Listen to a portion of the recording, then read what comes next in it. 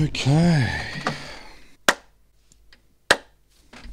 So this might be the last video I do in this room. I'm moving to a different house just down the road, but when it's finally set up, the studio should be better and nicer, a bit bigger. So I'm looking forward to doing some videos when that's all set up, but for now this should probably be the last video that I do in a while, probably sometime mid to early next year. This one I've actually been thinking about for some time, and I was going to do it at a later date, but I thought, look, I want to do it before I leave here. This is probably a piece of information that is most suitable for people who, like myself, have a smaller studio, do a lot of recording of virtual instruments, plugins, that sort of thing. Don't get me wrong, there's no substitute for the real thing, a real amplifier. But when you've only got a certain amount of space, and sometimes you want a sound from an amplifier you don't have, virtual instruments can be a good alternative.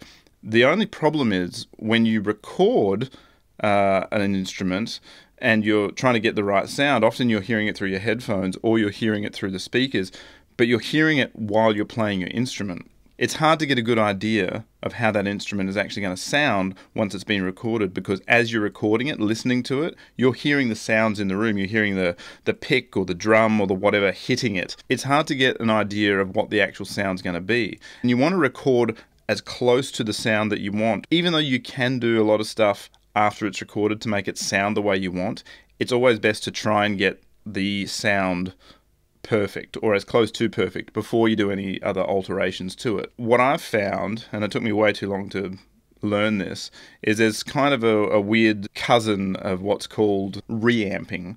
And the idea is you can record your sound through an amp, and you record that sound, but you record a clean channel just to keep off to the side, and then later on, if you decide you want a different sound, you can put that clean channel through an amplifier, a different amplifier, and then tweak it to get the sound you want. That's a common standard practice with a lot of studios. But what I've found is doing reamping with model amplifiers, what you can do is you can do the reamping, but then put it through the model amplifier and tweak it where you're only hearing it coming out the speakers, and then you can figure out what the exact sound you want is, and as long as that model amplifier has a corresponding software plugin, like Line 6, for example, then you can go back to your modeled amplifier in the pedal that you're using and tweak the knobs to match the desired sound.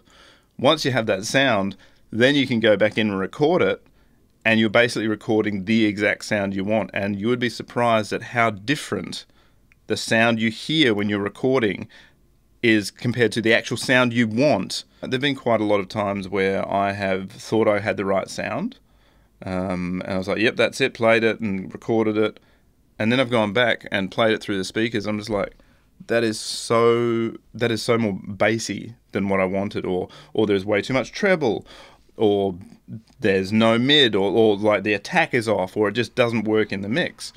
And so doing this way, which I'll show you now, is a great way to actually record the first time the sound you want.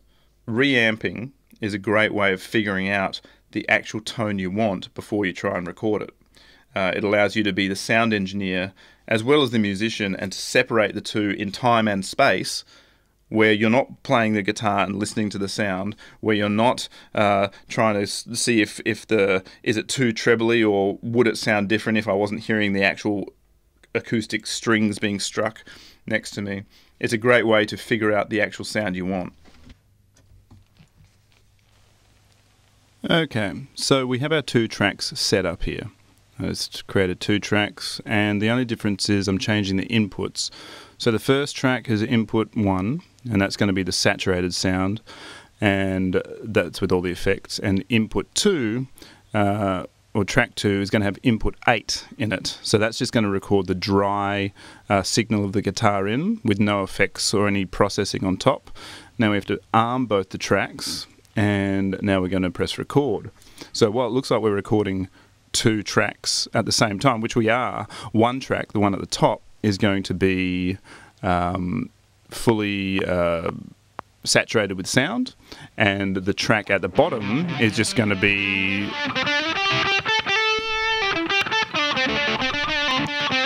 So the track at the bottom has no effects in it whatsoever, and the track at the top is saturated with sound.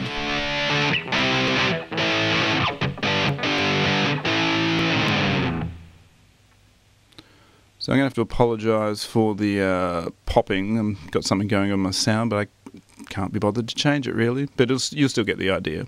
So the top track, you can see it's much bigger, it's much more amplified. That's because the sound is filled with the amp model and all that sort of stuff, and the other one's just a dry sound. So let's just play the top one.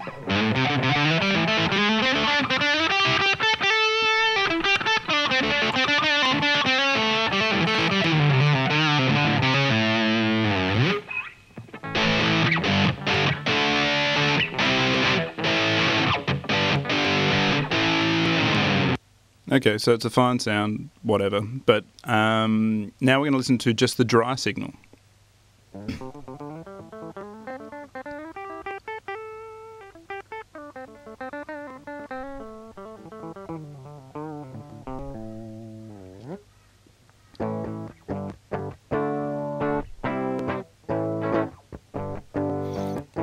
So as you can hear there, that's just the dry guitar signal. There's no processing, there's no amp model, there's no sort of gain from the amp model in there making distortion, whatever.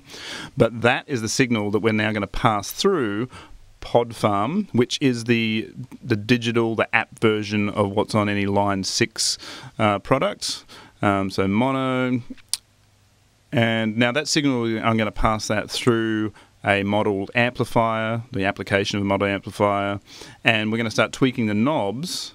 And now you can do this because it's recorded. We can put this on a loop and just keep playing it, adjusting the knobs until we get what we want.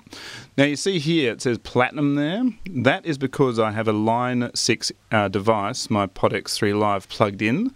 If you were to take it out and then click on that, it would say trial, something like that version. But any Line 6 product has an inbuilt key on it, so when you connect it, you do get advanced privileges, access to app models and all that sort of stuff.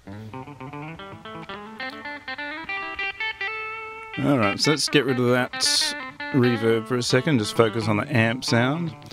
What I like to do usually is get everything to 50%.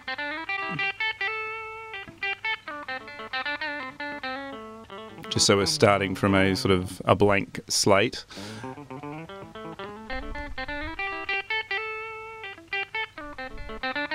And I'll turn the volume all the way up, because this amp model's not a very loud one.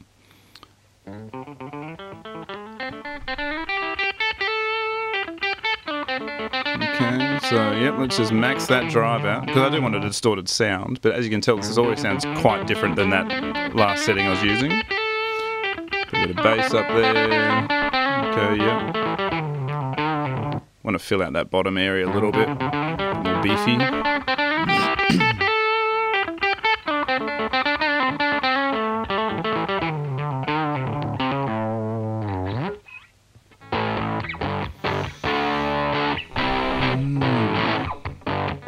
And you can put dynamics on there, such as compression.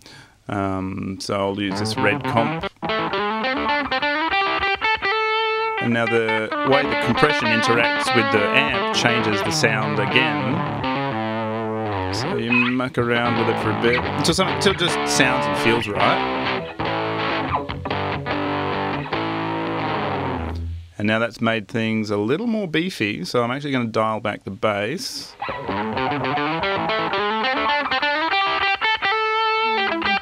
That's pretty good, yeah.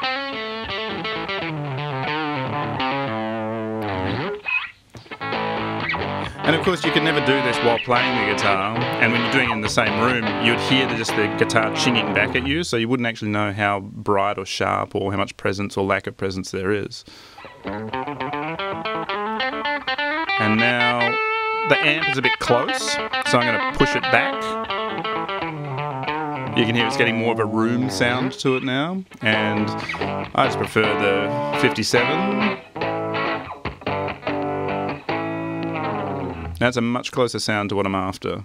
So now I can go back to the Pod X3 Live and dial all those into my signal chain and record that sound directly in. and then the post-processing is going to be minimal. Okay, so that's what I wanted to show you, simply because it's changed the way I record drastically, and it saves me a lot of time. I can now fiddle around with my settings, listen to it back, then go down, put in the exact settings that I want, record it again, and the main time it saves is in post-production. When you've already got your recording down, you don't have to fiddle with the EQ or the compression or a lot of stuff that much, because you've already got the 80 to 90% of the sound the way you want it before any editing comes into place. Again, as all my videos, I wish I had seen some video like this in the past. It would have saved me so much time, and it really does make the recording process a lot more enjoyable, and you have a lot more time to do the things you want to do, as opposed to spending 10% of the time, if that, recording your songs and 90% trying to make them sound the way you want after you've recorded it. So yeah, best principles: get the recording right the first time, get the sound correct before you try and mix it, before you try and change it, and before you try and get the sound that you actually want. You should be starting closer to the sound that you actually want from the beginning. So that's it. That's what I wanted to show you, just how to reamp your sound in your own pedal so you can get closer to the sound you want when it comes to mixing your recording later on. Anyway, thanks for watching. I'm going to say this is going to be the last video I do out of this room. It's starting to get messy already. I'm getting ready to pack it up and move to a new place. I will stick some photos up here of what my new music room currently looks like. And I hope it gets...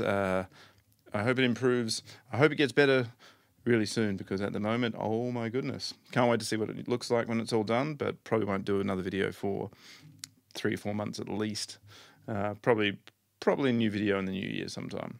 But okay, thanks. Bye.